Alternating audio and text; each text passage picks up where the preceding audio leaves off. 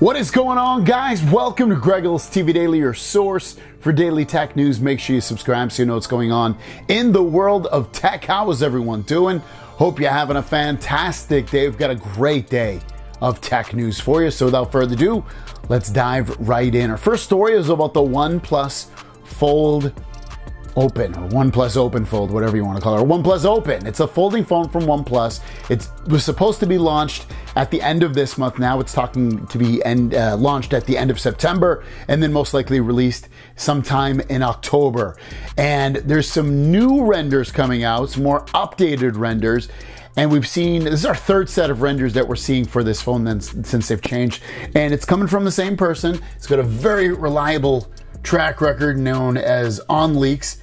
And he's saying that today I'm back with updated renders, which has been based on the pre-production unit pictures. Therefore, this is the best and most comprehensive look at OnePlus's first foldable phone. And I'll be honest with you, since the change of last week's renders, this one hasn't really changed much, at least from what I can see. In a general sense, from the original ones, the big changes are there's been changes in the aspect ratio, so it's going to look it'll be a little bit more in aspect ratio like the Pixel Fold versus the Z Fold 5. So if you hate the Pixel Fold, it's going to be more like that. But I don't think if you look at what we can see, it doesn't look completely like that. It almost looks like a normal phone on the outside. The frame design now has a rounded profile on the hinge side, and it adds style and ergonomic functionality.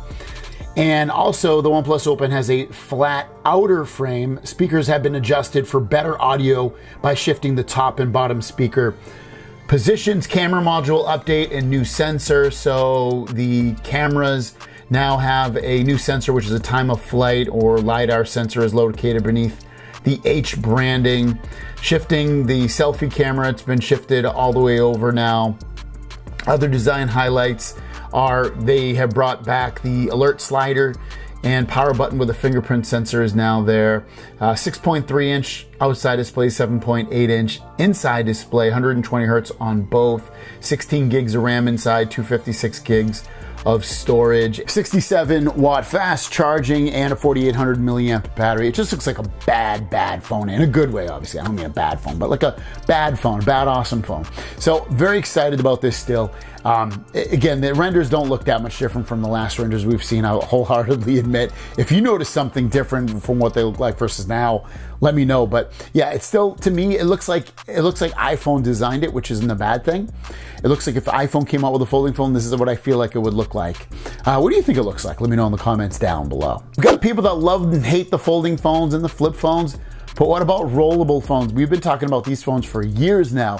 When are these due to come out? Well, the latest information is that they're due to come out pretty freaking soon. So this information coming from Greggles, who's saying Samsung plans to start mass producing rollable smartphones in 2025 with improved under-panel camera equipped with zero bezel. Their rollable flex phone. I don't know, we'll see how this rolls out. No pun intended, like how it comes out and how it is as a phone. Is it going to be too slow when it rolls out or unwinds? That's all to be considered. Is it going to be a great phone overall? I would assume they're probably going to dumb down the camera and some of those things like they do on the folding phones currently. I would assume the first couple iterations of this are going to be very expensive. But we'll see. 2025 is only 2 years away at this point. And our last story of the day is Samsung is coming out with a special edition Galaxy Z Fold 5. They're coming out with the Tom Brown edition. This is official. They've put a tweet out saying that you can take a seat at the Tom Brown table for a celebration of new experience in design and innovation.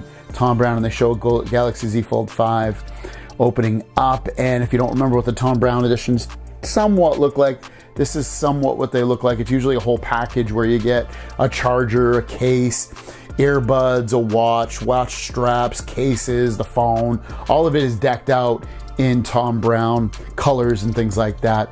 So this should be coming out very, very soon. I probably won't pick it up, but let me know about you guys. Your question of the day is, what would you want more? A better folding phone or a better rollable phone? Let me know in the comments down below. Have a great day, and we'll see you down the road.